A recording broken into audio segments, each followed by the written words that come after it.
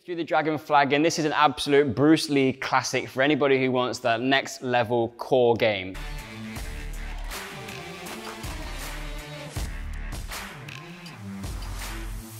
So there's a number of different progressions on this one, but we'll show you the first full movement at the beginning. So Jacko's going to pike himself up. He's anchoring himself down onto the rig. It could be a bench or something stable which you can pull against.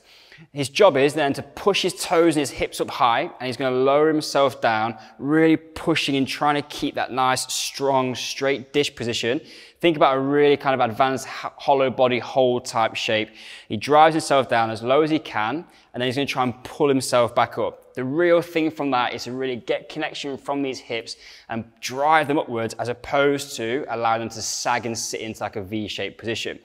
So the full dragon flag should look really strong, elegant type movement. It's a difficult position, so the number of progressions that you can use, and we'll build you up from the basic level first. So you can begin with a tuck dragon flag, and Jacko's always going to do is bring his knees and his feet in, drive those hips up like you can see, and then he just lowers himself down. The further out the knees go, the more difficult it gets, and you can start to play around within that. If you find that that's working pretty well, we can move to a single leg progression. And just on all of these, there's a number of different things you can use, but one of them could be a partial range of movement repetition. So the closer to the floor you get, the longer the lever length, and therefore the more difficult it is. So as you're building strength, you can just shorten that movement range down a little bit, play in the range where you feel comfortable, and over time you're going to feel that increase. The single leg just removes a little bit of the lever length, the weight that we've got down at this end of the movement, and therefore makes it a little bit easier and a progression onwards.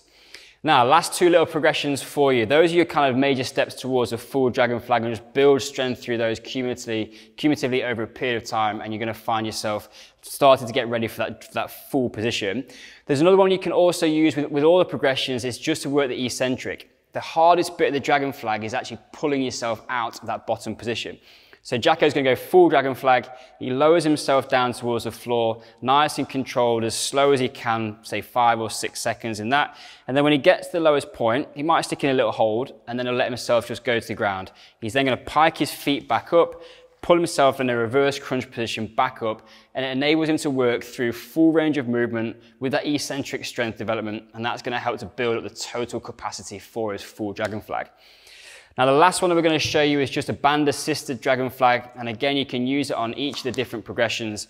But Jacko grabs the band, he's going to tie it off on the rig about waist height, and then all that's going to do is serve as a little bit of a stirrup for him to put his feet in, and then he's going to be able to just use the assistance of the band to help him to go through the various different range of movements and progressions that he wants to play in. So he sets himself up again, feet in the band, he'll drive himself up, stretches out, and he's going to go full dragon flag in this position, and then that band is going to help him at the hardest point of the movement, which is right here. The band is on full stretch, and that's just going to get him out of that bottom position and help him to start to train it.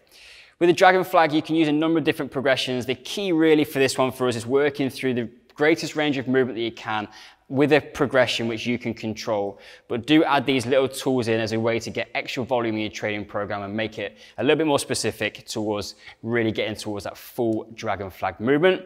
Lots to think about in that one, but it's a great little movement, and it does wonders for your front lever training and keeping this midsection super strong.